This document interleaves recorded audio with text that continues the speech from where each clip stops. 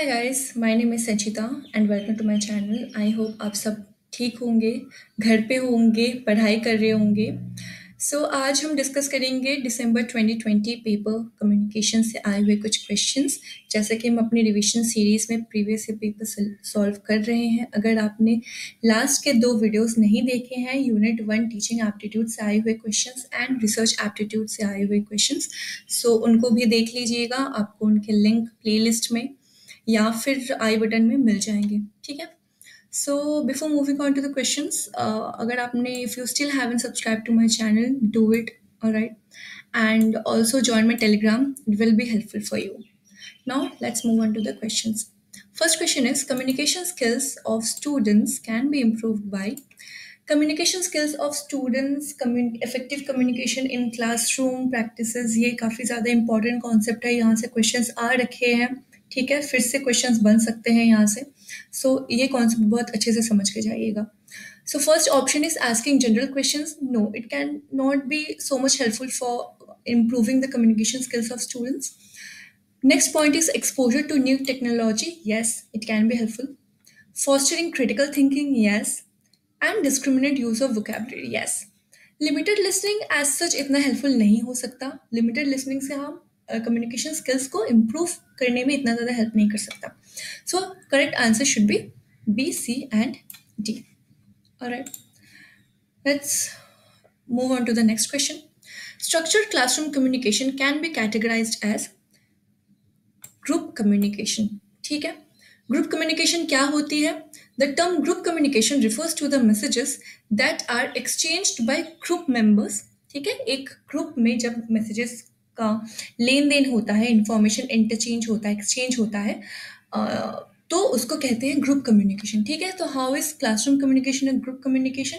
Classroom communication में क्या होता है? एक टीचर अपने स्टूडेंट्स को, ग्रुप ऑफ पीपल्स को इंफॉर्मेशन देता है ना, तो वो हो जाता है एक ग्रुप कम्युनिकेशन, ठीक है। बाकी के भी ऑप्शन समझ लेते हैं हम। इंटरपर्सनल कम्युनिकेशन किसको कहते हैं? दो लोगों के बीच इंफॉर्मेशन का एक्सचेंज, ठीक है।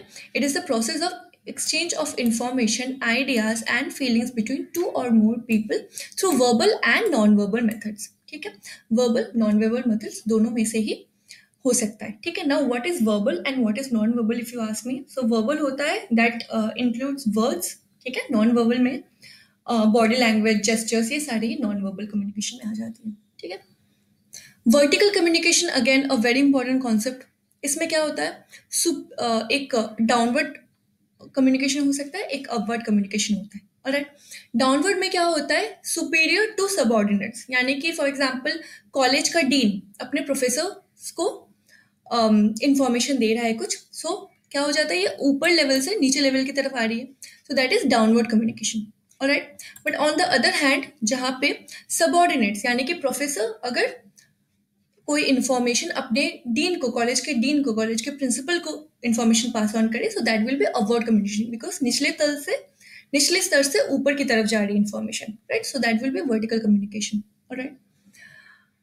एंड क्रॉस पर्पस कम्युनिकेशन क्या होता है? That in cross purpose communication, if two और more people are eight cross purposes, they do not understand each other because they are talking about different subjects without realising it.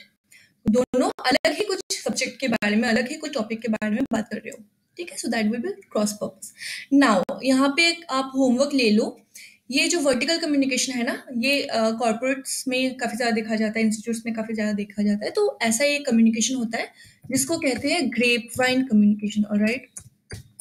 So you will tell me what is grep vine communication, ठीक है।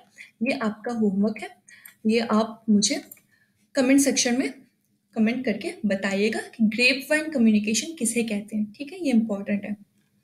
Next question पे चलते हैं हम. For effective communication inside a classroom. Now मैंने अभी बताया कि इफेक्टिव कम्युनिकेशन से काफ़ी ज़्यादा क्वेश्चंस आते हैं. So for this a teacher should embark upon किस पे? लिसनर एनालिसिस, ठीक है। लिसनर एनालिसिस बहुत ज़्यादा इंपॉर्टेंट होती है. अच्छा, इफेक्टिव कम्युनिकेशन इन क्लासरूम के और भी कुछ कैरेक्टरिस्टिक्स है, समझ लेते हैं थोड़ा. Use a tone that is honest and tactful, choosing words that are appropriate to the situation and non-inflammatory, ठीक है. एक ऐसे टोन में समझाना, एक ऐसे टोन में communicate करना that should be honest, tactful and precise, ठीक है, सही वर्ड्स चूज करना, एप्ट टू द सिचुएशन होनी चाहिए, नॉन इन्फ्लेमेटरी होनी चाहिए, ठीक है। Next option, when taking a listening role make eye contact and focus on the speaker, ठीक है। जब आप लिसनिंग रोल में हो, ठीक है, आपको कोई इन्फॉर्मेशन दे रहा हो तो आपको आई कॉन्टैक्ट बनानी चाहिए उनके साथ, ठीक है, फोकस करना चाहिए उनकी बातों पे, उनके बॉडी लैंग्वेज पे, उनके जेस्चर्स पे, ये सारी चीजें ध्यान में रखनी होती है, ठीक है। एंड नॉन वर्बल कम्युनिकेशन, ठीक है, अगर आपको ऐसा क्वेश्चन आए ना कि effective communication in classroom communication, classroom situation में नॉन वर्बल और वर्बल दोनों में से कौन सा ज्यादा इफेक्टिव होता है, तो you will say non verbal communication ज्यादा इफेक्टिव होता है, ठीक है। नॉन वर्बल में क्या क्या आ जाता है, I just said gestures, sign language, फिर साइन लैंग्वेज ऐसा जेस्चर्स हो जाती है, बॉडी लैंग्वेज हो जाती है, पिच हो जाता है, ठीक है, साउंड टोन हो जाता है, आपकी वॉइस टोन, ये सारी नॉन वर्बल में आ जाता है, ठीक है।